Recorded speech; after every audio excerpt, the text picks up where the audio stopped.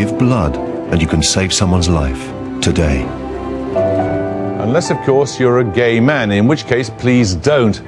Are the rules on blood donation born of science or prejudice?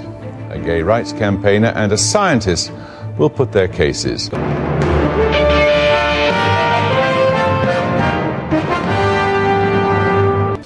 Now, do something amazing is the slogan of the blood donation service. It ought to read, do something amazing, unless you're a gay man, because men who've ever had oral or anal sex with other men, even using protection, are asked not to give blood. Many gay groups consider this ban antisocial as well as discriminatory. The rule's being reviewed right now, with a decision expected in the next few weeks. Before we talk about it, our science editor Susan Watts reports.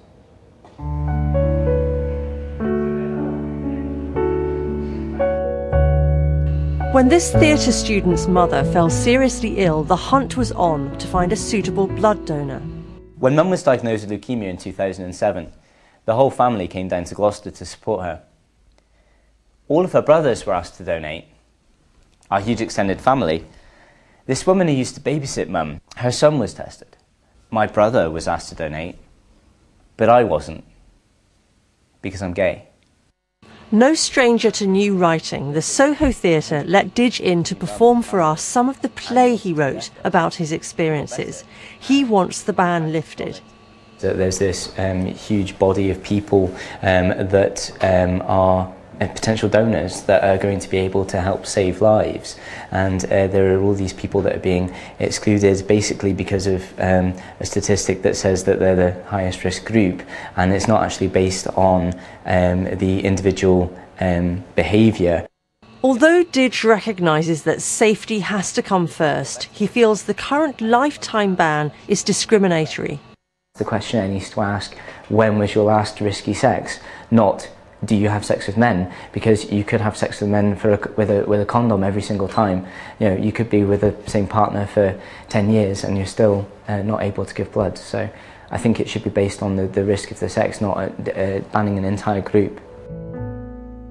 The blood services across the UK have to weigh the rights of the individual and the rights of the public to be confident the blood supply is as safe as it can be. But why not narrow down who's excluded? We need 7,000 donors every single day to keep the NHS supplied with blood. And so a detailed sexual history from every donor is really not feasible. And also, of course, we may deter more donors by adding intrusive questions about their personal lives. It is right that the policy is reviewed according to the current evidence, because we do need the buy-in and the trust of the public and of our donors that the policies we have are in place for a very good reason, and that is simply to protect the safety of patients and not for any other reason. What happens in other countries varies widely. Australia, Argentina, Japan and Hungary allow donations from men who've not had sex with other men within the last year. In the European Union, a directive says countries must have a ban, but not how long it must be. Sweden was due to shift to a one-year rule, but won't now until it has the facilities for full interviews of donors. America and Canada have decided to keep a lifetime ban in place. The result of the UK review should be out this summer, with the recommendation from scientists to government expected in a couple of weeks' time.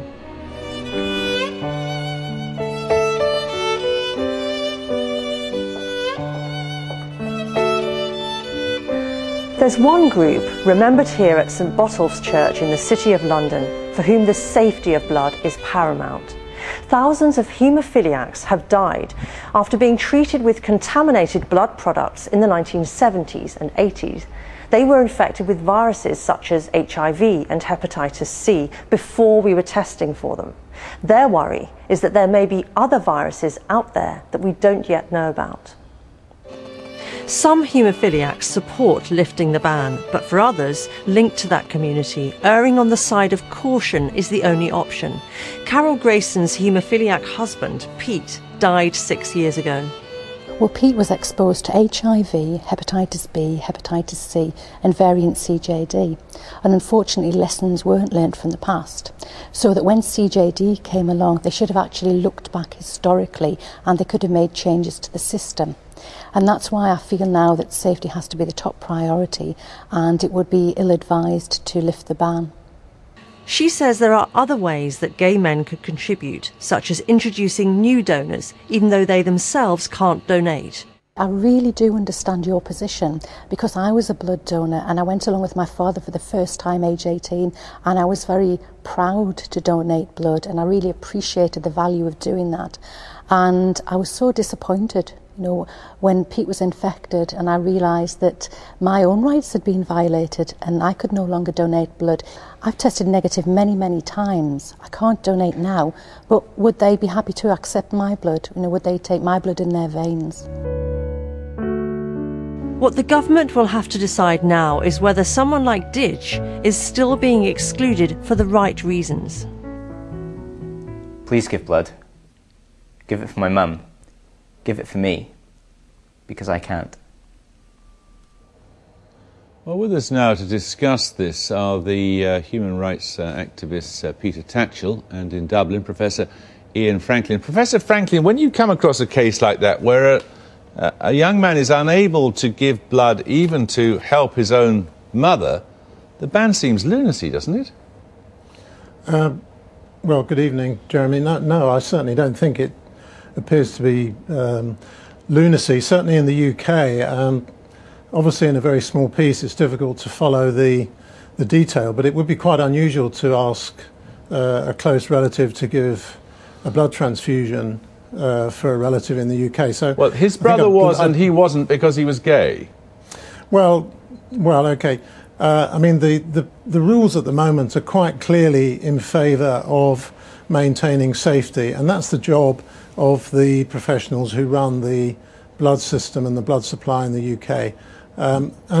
There is a clear tendency for men who have sex with men, most of whom, of course, are gay, to have an increased risk of HIV. And when we see donations and test those donations, the ones that we find that are positive for viruses, particularly HIV, but not only HIV, there is a tendency for those to come from men who, for whatever reason, have decided not to disclose previous gay sexual activity. Let me just bring in Peter Tatchell here, if I may, Professor. Yeah. I mean, you would agree that safety has to come first, Peter Tatchell? It is the absolute priority. I mean, we must protect the blood supply and be sure that patients get safe blood.